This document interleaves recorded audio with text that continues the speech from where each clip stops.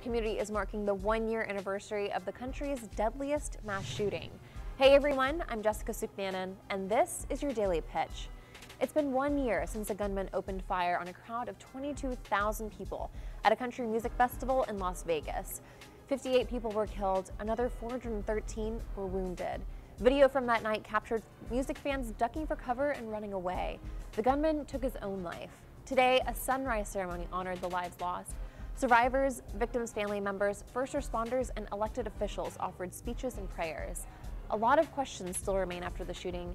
A final FBI report on the gunman, Stephen Paddock, is expected by the end of the year. Here's what else came out of our pitch meeting. Companies headquartered in California can no longer have all-male corporate boards.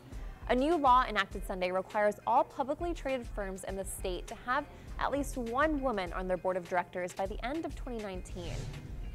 Some people are wondering how to protect their data after Facebook announced last week that 50 million users were affected by a breach.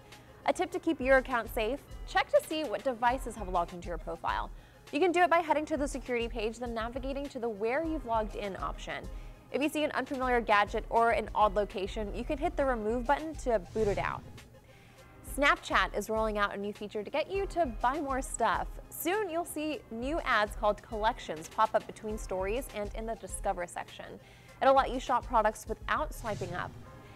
And today marks the start of National Pizza Month. To celebrate, a lot of pizza joints are offering some really cheap deals. Pizza Hut, Domino's, and Papa John's are all offering specials this month. For example, Pizza Hut is pushing out a new deal every week. This week, the promo code 35OFF Pizza Month will save you 35%. Thanks for joining us today. We'll see you again soon for your next Daily Pitch.